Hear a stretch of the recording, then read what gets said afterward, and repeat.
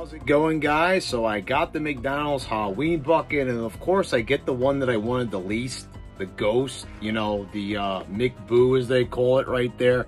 I really wanted the jack-o'-lantern or the witch. You know, there's only 3. So, you know, they give you these like stickers here, you know, I don't really even care about that. Just want to relive some great 90s nostalgia and also give a little home to my buddies here. Obviously, these are not included.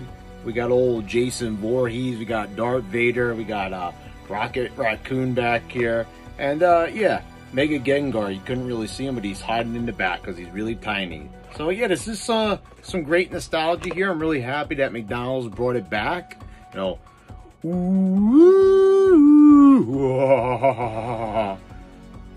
stop. Anyway, this is really cool. I'm happy that I got it.